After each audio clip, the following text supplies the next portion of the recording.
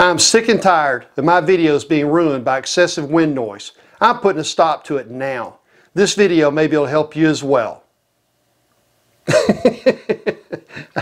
How was that for my serious and mean look? Guys, I hope you enjoyed the video. Hopefully it'll help you.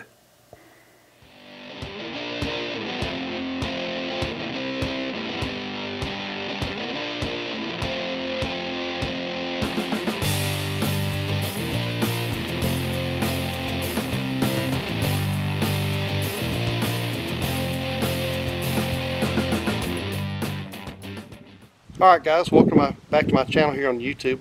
Just D here with Just D Outdoors. Today it's going to be kind of a part 3 with my series here on my wind problem I have when I'm filming outdoors. So I've got my new small rig, and I'll go into detail here at the end and show you where I got this rig from. I bought it from a guy named Matt off of YouTube, and I'll show you the link and everything to his website and stuff. But I've got my Canon G7X Mark III. Right now this is the normal audio for it, and I hope you can hear me okay. Close enough, I think, but I'd have nothing on. It's just the camera filming. The audio's in auto mode.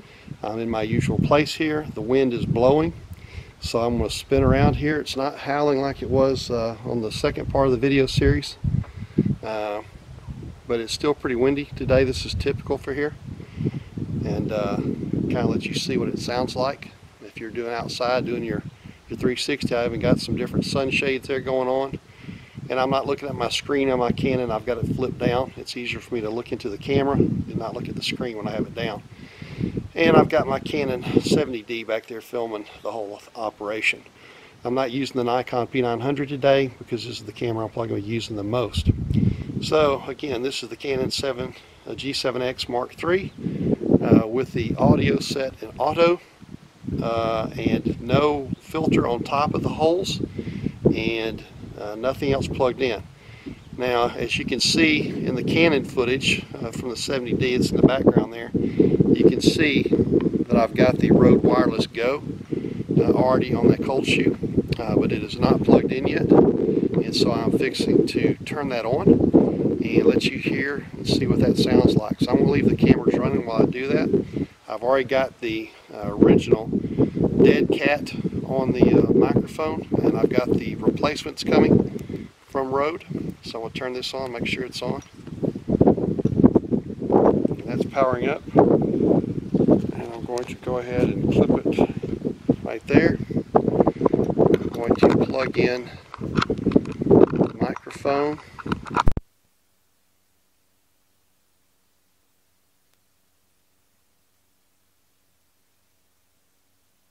I'm going to turn this camera away from me while I get to the menu settings.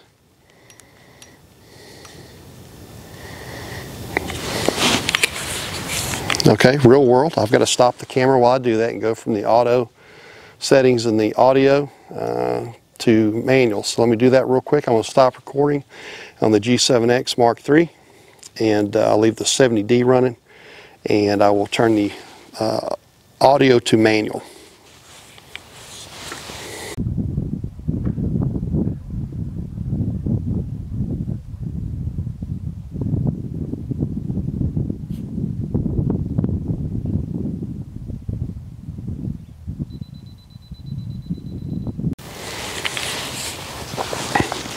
Alright, so I should be recording now with the G7X Mark III and the Wireless Go from Rode. Again, I've got the microphone here with the original dead cat on it, and same location, spinning around, and you can see the difference hopefully, or hear the difference in my audio. Out here's the wind is blowing. Again, it's not as fast as it was the other day when I ruined my camera, my G7X Mark II. But it's still a typical windy day for most locations outside that you can never expect which way the wind's coming from.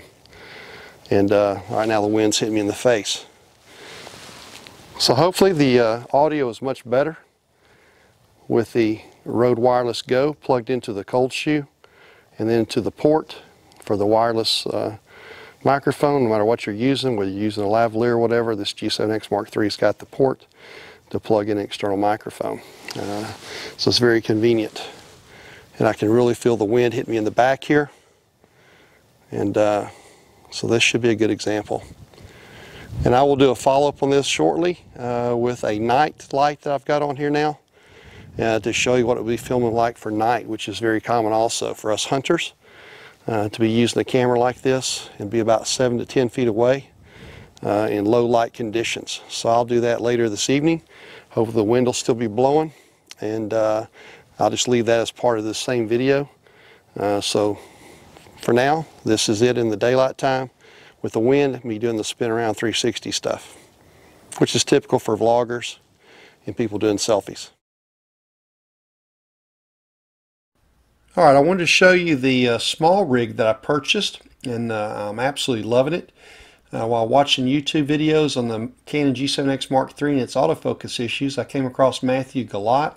Matt, I hope I'm pronouncing your name correctly. It says he's a YouTuber and traveler. He did a great video on the autofocus issues, but in that video he talked about a small rig that he helped design with the company's small rig, and he provided a link down below in his comments section. Well, I followed the comments there, followed the link. It took me to the website for small rig. It's $24.90 plus shipping. Coming from China, made it to Texas in about 10 or 12 days without any issues whatsoever. No instructions required. It's just the piece of metal for the rig itself, a mount screw that's included, and the Allen wrench is included. Anybody can mount it, and it goes on very easily and very professionally. It comes with 2 cold shoe mounts. The other one I see advertised on the internet, on Amazon and eBay, only has 1 cold shoe mount. This one's also got 8 optional screw holes in the bottom for mounting accessories and tripods, give you lots of choices. It's got 2 more of those holes in the side as well, so a lot of options for this little rig. And then you can still open your trap door to get to your battery and your SD card, which is very convenient when you're using this thing to get to your stuff without having to remove it. Here it is with my Rode Wireless Go mounted on the bottom cold shoe. I'll show you a picture with a light that I'm using, and that'll be in part 3 of this video series, with the light with the Rode Wireless Go mounted to it. There's the back shot of it. And I'll show you the entire setup sitting on a little mini tripod. So it's a very nice rig, well worth every penny of it. Matthew, thank you for helping Small Rig design it and pointing it out to us in your videos. And I hope other people go to it and check out your videos and stuff. And I hope this video is helpful for you guys. Please like and subscribe. Thanks for watching.